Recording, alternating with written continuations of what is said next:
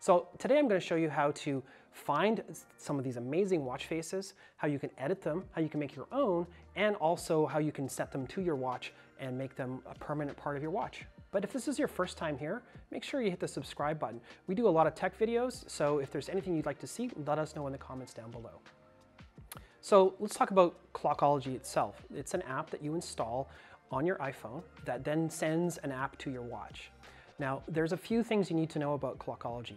It's not going to be a complete replacement for your Apple Watch. You're not going to have the level of customization that you can with some of the Apple Watch faces, some of the complications and some of the widgets and external apps that are all integrated into the Apple Watch faces.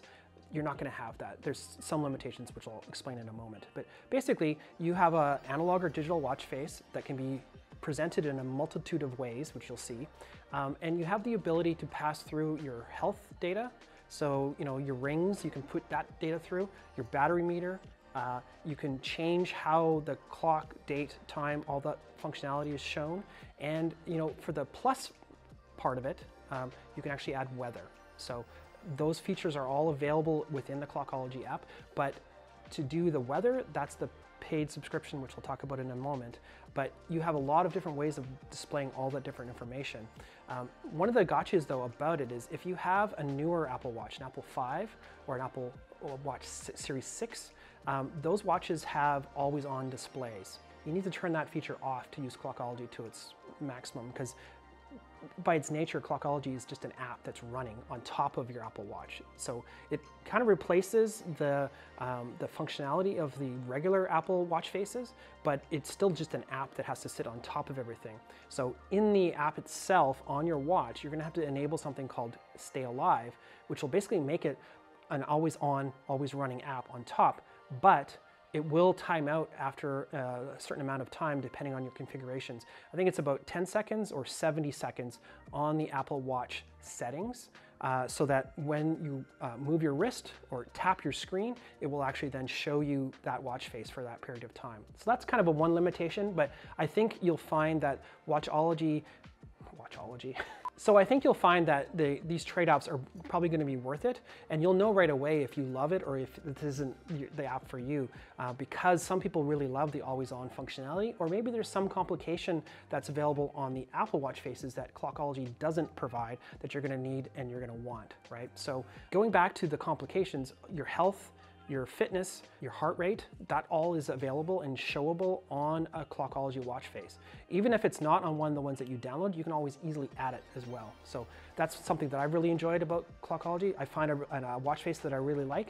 I can go in and just add one little feature or functionality that wasn't there by the original designer, but it gives me that little bit of data that I want on my watch all the time. And the nice thing is you can just change it anytime you want to, which is really kind of cool with Clockology. So let's talk about the subscription part of Clockology. By default, it's a free app, but you don't have functionality for the weather. So that's what the temperature is, that's what the conditions are, cloudy, sunny, that type of thing. Those functionalities won't exist on the watch face if you don't have Clockology Plus. Now, right now, it's a couple of dollars a month, or I think it's about $27 for the year to have the Plus feature. Now, what this does is, aside from enabling that functionality, it gives the developers some money to actually keep developing the app, keeping up with Apple's changes to the WatchOS and also the functionality on the Apple iPhone itself. So I think it's pretty good value, and for a couple bucks a month, I just love what this does to my Apple Watch. It makes me want to use my watch a lot more than I did before. I mean, I always wore it anyways, but now I'm really happy with how it looks, and I can change it whenever I change my mood, change my clothes, whatever. It's really easy to do that because you can just swipe through, just like the Apple Watch faces, you can swipe through and have a roster of them there. There also is a new feature called Timeline in Clockology that allows you to set a schedule. So maybe you want to have a watch face for when you're in the office, and then at 5 o'clock you have it switch to something that's a little bit more fun. You can do that automatically, so you can have multiple watch faces already installed on your watch, and then basically the timers will kick in at the appropriate time and swap them out for you automatically. So a really cool thing about Clockology is that it's actually compatible with all of the series from Series 1 through 6, but basically you just need to have the latest WatchOS installed for it to work. The other thing you're going to need is something called Enable Beta. It's a little tiny file, like a watch face, that has to be installed. And the best place to get that is from the Clockology fans Facebook group. That's also probably the best place to find all these designs and custom watch faces that people have been creating and sharing there. Last time I checked, there was over 250,000 members of this group and literally hundreds, if not thousands, of watch faces to choose from. There's a couple tricks though. So when you go there to get the files to do the install, there's actually a pinned post that shows you the entire step-by-step process to install it on your watch. And if there's any gotchas with a particular series, that type of thing, it'll all be listed there. They covered it way better than I can cover it here, and they have all the links to the files that you need. The other thing is, if you're having any problems, use the search on that Facebook group, because it's really good. Chances are people are having the same problem that you are, and someone's already answered that question. It's also a great way to find a watch face that you're looking for. So if you're looking for a very specific type of watch, say Star Wars or Casio or Timex or any kind of watch face that you really like, just type in the search and it'll show you all the posts where people have shared those things. But an even better way, especially if you don't know what watch face that you want to install, go to the Facebook page and look on the uploads or the media section for the photos that people have posted, because then you've got like a nice little tile view of all of the watch faces that people have uploaded in a really quick and scrollable view, so you can find those interesting or colors or whatever patterns you're interested in to find, and then click on that to get to the post that has the links for the downloads right there. So it's super easy to do that. Once you've got all these things downloaded, then you're going to have them on your iCloud drive. So do this on a computer and save it to your iCloud drive, your downloads folder on your iCloud drive, or Clockology creates its own folder on your iCloud drive once you've installed Clockology. The challenge there, though, is if you're using your phone to browse through Facebook and find a watch face that you want, you're going to click on the link. It might be a Dropbox, it might be a Mediafire, it might be some other hosting site.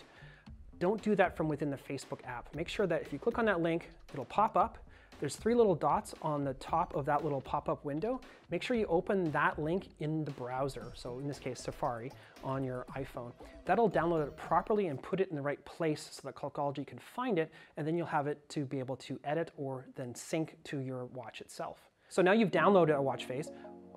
What's next? Well, there's a couple things you can do. First of all, if you just click on the watch face itself in the Clockology app, it'll bring up a little preview, and it'll take any data from your phone, like your location, your weather, the time, all that stuff, and whatever's on your phone will be shown as the demo version of the watch face. So it's a really good way to sort of make sure that this watch face is actually something you're interested in. So then you just swipe down to clear that. Then you go back, and if you press and long press on that particular file in the Clockology app, you'll bring up a little pop-up menu. This is where you can do things like rename it, you can copy it, delete it. You want to copy it if you want to edit it, so just make a copy so that you actually have the original still. But the most important thing is watch sync, and that's at the bottom. You click on that, and then basically as long as you have your Apple Watch nearby and turned on and sort of ready to go with the Clockology app open, it's pretty simple. But let's say you wanted to change something about that watch face. You put it on your watch, it's like, oh, it's cool, but I really wish it was green or some other color or some other piece of data was shown on that. Well, then you're gonna do a long press again. And like I said before, make sure you make a copy of the watch face first, and you're gonna edit that. And then that brings up this big menu of all the little layers of information and widgets that are present on the watch face. So think about like a Photoshop layer. Basically, you've got this big sandwich of all these different things. And depending on what's on top, that's actually what's on the bottom. So typically you'll have like an image that'll be on the bottom of your background, and then all the other things are layered on top. Well, in the Clockology app itself, when you're editing, that layer is on top and it works your way down, and that's the sandwich is sort of inverted from the way it would make sense. So you're gonna have your watch hands, for example, they'll be lower down on the list, not at the top of the list, because then they'll be covered up by whatever's lower down. So hopefully that makes sense. It's easy enough to just hit the edit button and drag them up and down and sort of arrange their locations. Then you can click on each one of those things, and you can even move them around if you show layer properties. You can also change things like colors, change the font. You can change things like the type of display, for example. So whether you want to show just today's date, so October 8th, or you want to show October and 8, or you want to show the full long form, so October 8th, 2021, that type of thing. Like, you can show all that detail. It's just basically a little drop-down slider that you can sort of cycle through. You can also create your own watch faces here from scratch. You can start from, completely blank canvas, or you can actually choose from one of the sort of prefab templates that they've got there and use that as a basis. So you can also customize sort of the color palette that's included with that base watch face. And then once you go in there, you can further customize those color palettes as well by adding new colors. Once you've done those changes, you can also bring in other things. So if you hit the little plus sign, that'll bring up a big menu of other widget types. So everything from images and video, and also things like second hands, minute hands, hour hands, the date, the weather, all those different functionality. It's quite a long list, and they seem to keep adding to it every couple of updates to the Clockology app itself, which is great. So once you've sort of picked from your buffet of widget options, you can then keep tweaking, saving, and then syncing your watch face that you just custom designed. So is there any watch faces that you would like to have on your Apple Watch that you maybe couldn't find on the Clockology fans page, or that you need to have?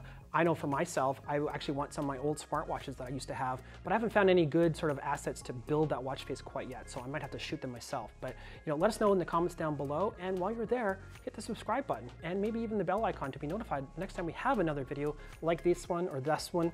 We come up with them all the time, and we would love to hear what you'd like to see.